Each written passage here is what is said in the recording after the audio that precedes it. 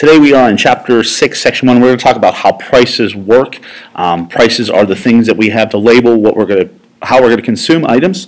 You need to think of something you or your family has recently purchased. Whatever you purchased, was the price clear and it was easily identified? Would you have paid more for it if you had to? If the price was lower, would you have bought more? Did the price of a competing brand affect your decision? And would you have shopped elsewhere if the product was cheaper there? These are questions we answer on the regular every single day, depending on the market or what we're looking for, whether it be something like a computer or a car, even down to something like pop or groceries in the regular supermarket. Price is the monetary value of a product, and it acts as a system of signals, functions as an incentive, meaning that the physical paper that we use, the actual paper we use, has more value than it actually is, meaning we have our faith in it.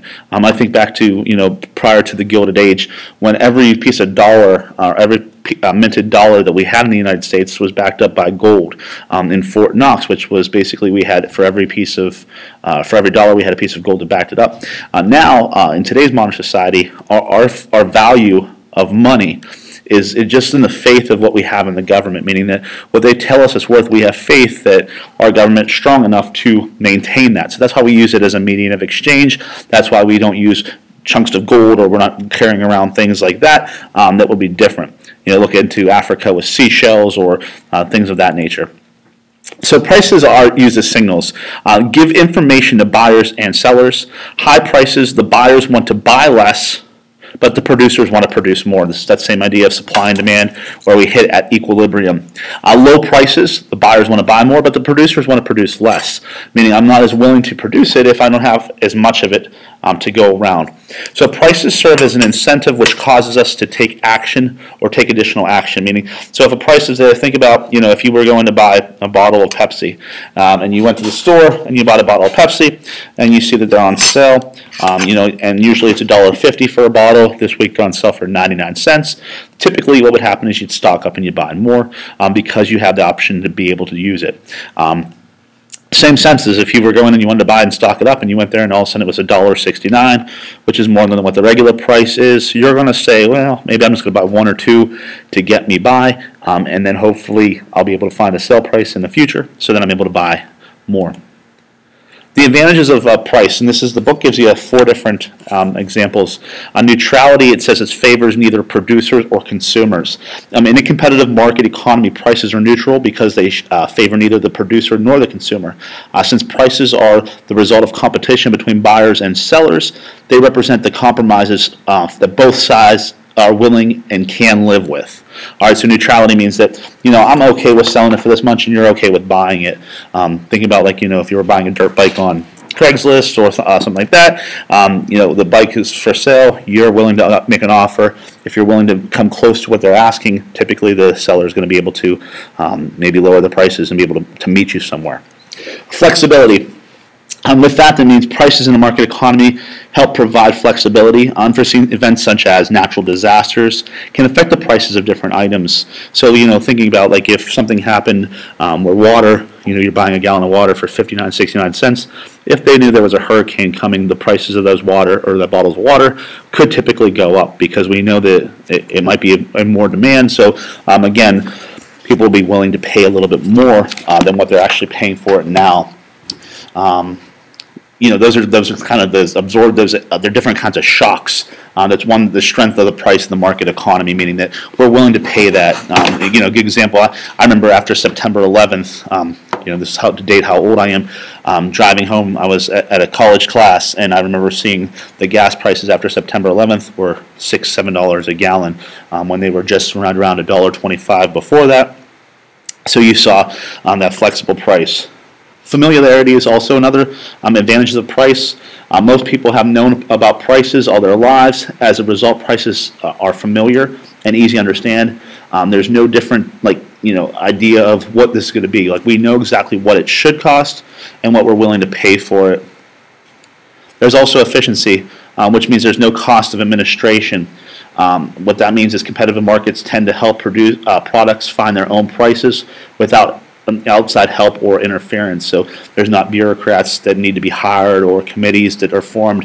They don't have to pass laws. We know that we'll be able to figure out what do we need in order to be able to purchase or buy things. So what I want you to do is imagine what it was like if we did not have prices. What would life be like? How did society determine who gets what? What problems could arise? What would we use to replace prices? Think back to ancient societies. How did we get the things that we needed to do in order to be efficient?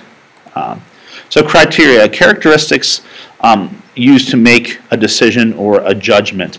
And when we're talking about criteria, it's the concept of, things are sometimes far-fetched, but command economies, they need criteria to answer questions. For example, when the Baltimore Orioles played an exhibition game in Cuba in 1999, there was not enough stadiums and seats for all the local baseball fans who wanted to attend. So Cuba's prime minister at the time, Fidel Castro, solved that for whom question by giving seats to the Communist Party members, whether they were baseball fans or not. So this whole idea of characteristics used to make a decision or a judgment. In this case, you're talking about a command economy. Somebody made the decision for us instead of having us being able to figure out that pricing. Rationing, a system under which the government decides everyone's fair share. People receive ration coupons, tickets, or receipts that entitle them to obtain a certain amount of a product. I think about rationing books when you look at history, specifically in World War II, when there was a shortage after the Great Depression of certain products. We had a ration to make sure that everybody was taken care of, that we were able to get the equipment that we needed for the military, but in the same sense have people be able to have the ability to survive. The problem with rationing, of course, is there's a perceived fairness. There's also administrative expense, distorted incentives, and abuse and misuse. So I'm going to give you a little bit of those backgrounds there. First thing to say is the perceived fairness. And what that means is, the debate over fairness begins immediately. People who live in small towns think that they should have more coupons because they don't have the same access as people who live in large areas. So how could they, justify making these multiple trips to the store when they should have more opportunities? So that's, again, perceived fairness. Where do I live? How is that going to influence me? Administrative expense, and what they're talking about in that aspect is going to be the administrative cost of rationing.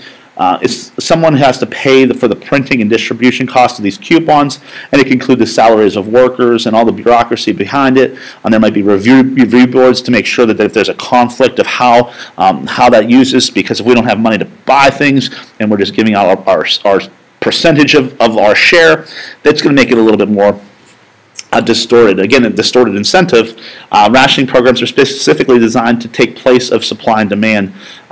And that's going to be saying that none of the incentives that are going to be solving the basic problem of too much or too little supply and too much demand, meaning that where's the incentive for us to produce if we're not able to make money or gain some way? Without that, we're going to have a distorted incentive. There's also the idea of misuse or abuse. And no matter how much we take care of, coupons can be stolen, or they can be sold, or they can be counterfeited. Looked at the system of rationing when it comes down to food stamps. How many times have there been fraud or neglect in the system that doesn't let us do it? So what our government does is, again, they create more administrative expenses because they create more bureaucracy to create, instead of having actual food stamps, now you have a debit-style card, which is able to tell you what you're going to do. But again, the misuse and abuse could be maybe you give that card to somebody else and somebody else is using it. Therefore, you're really not, trading that product or using that ration the way it was intended to do. So prices as a system. It is an efficient way to allocate resources. It impacts supply and demand for products. It determines what products producers will make and helps individuals make decisions. So again, you look at it from the whole concept of, if I know what the price is, I know what I need to make. I know whether it's a good deal or not because I could compare it to competition, and then I make an educated decision on buying that. So when I look at things like cars, how do I purchase that car? What would I buy? For instance, you know that like a car like a Mercedes-Benz is going to be more expensive because it has that name value. Compared to a Honda, very comparable cars in expense costs, but the difference is, what's the difference of the warranty? What's the difference in the cost of maintenance? What's the cost of upkeep? Things that you have to learn of the system because you have to say, what price am I going to pay? Maybe short term, that might be the same deal. but maybe long term you look at it, it might add up to more of an expense over the long run. So you need to make sure that your system is in place and that you have all the educated information to make the decision that's right for what you need. So prices help to determine a few things. This chart is in your book, but I want to go through it because I think it does a great job of going where we need to go. So it determines what to produce because companies will not sell what does not make a profit. An example is Volkswagen's turbo diesel engine. It cost too much to produce, so they decided not to make it. Even though their turbo diesel engine was extremely popular, the cost was too high, so therefore the profit was not readily available, so they decided that they needed to cut that. How to produce. The cost of labor and raw materials affects how things are made. So some manufacturing jobs have moved from the United States to China where labor costs are lower, meaning that we make a decision that, we're going to take this company overseas because we could get cheaper labor, meaning that our actual overhead is going to go down, and therefore how we're going to produce it is we're not going to use American workforce. And for whom to produce? Only for those who can afford a product will buy it. So an example of this is, again, there's only 672 private jets were sold in 2012 because, again, if there's not money or demand out there for it, these companies wouldn't have to make it. So this very small number of private jets, which is still a lot because that's a lot of very wealthy people who could afford private jets, but that number is so small and it's so minute that these companies need to make sure that they're creating the things that are going to make them profit for them. Meaning that how much research and development is going to go into something if you're only going to sell 672 of them in the course of the year? Well, the answer is it could be a lot because it depends on how much profit they're making off of each item, because it goes back again to what and how are they producing it. Meaning that with only selling 672, if I produce it cheaper, then I'm going to be willing to make more.